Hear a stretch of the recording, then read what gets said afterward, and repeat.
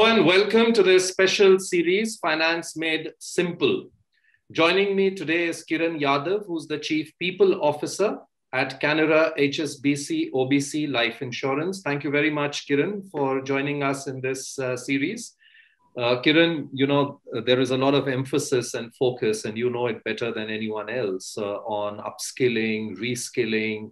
It's not enough to have, graduated in a particular subject or done your postgraduate degree in another subject. These are times when you need to constantly upgrade your learning capabilities. The challenge that comes is that, some of these mid-career learning programs, education programs can be fairly expensive.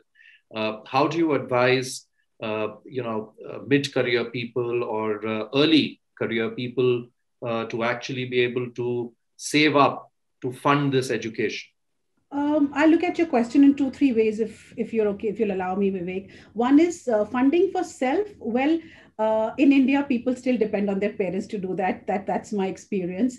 It's difficult to accumulate enough, in the first 2 or 3 years of your job to go, say, abroad to study, etc. So you depend on either bank loans or you look at your, family to support you on that. It's honestly difficult to accumulate that kind of money. However, a lot of organizations are now supporting these aspirations and dreams for people, and because of large number of people that we can train together, so organizations support you. So you could be lucky and get to work in an organization who can support your long-term dream of education, or like I said, in your initial years you'll have to like I said, take support from family or banks. Mid-term, when you're there in your career, it may be possible and may be viable to have saved up enough through saving through various instruments of insurance or other money matters, which could help you sponsor yourself for a course which may be expensive. I would like to, however, like I said, tweak the question a little bit and say the bigger worry that people have today is to sponsor their kids' education, because education today has become very expensive, even at schooling level. So it's not anymore about higher education, it's about school education as well, and sponsoring, funding children is expensive. So, I would like to give a little bit of input on that basis, the experience that we have in the insurance sector, is that, and especially, and then another tweak to that is how would you ensure that your kids are funded well, even if you are not there? That is the important thing, which sometimes we, don't plan that way, but we should.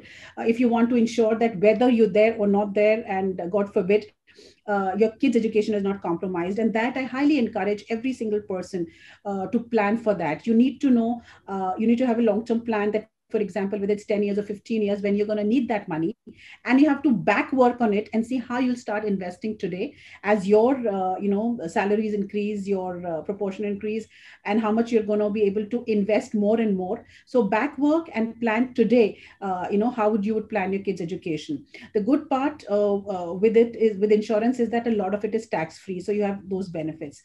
Secondly, and the best part is that even if you, like I said, God forbid, not there, and if you've planned well for your children, their education will not be compromised, which means through lump sums and through monthly installments, or depending on your milestones that you've planned for your children, all of it would be honored by the insurance company if you've invested in the right child plan. So education, Vivek, today can really be taken care of with good planning if parents are able to give that time to buy the right insurance plan for their children, build in the appropriate milestones, and stick to their long-term plan. It can really be beneficial for their kids' higher education.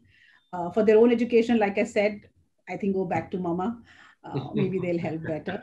It's difficult to sponsor otherwise, yeah, education abroad. All right. Thank you very much, Kiran, for joining me today and sharing your perspective with our viewers.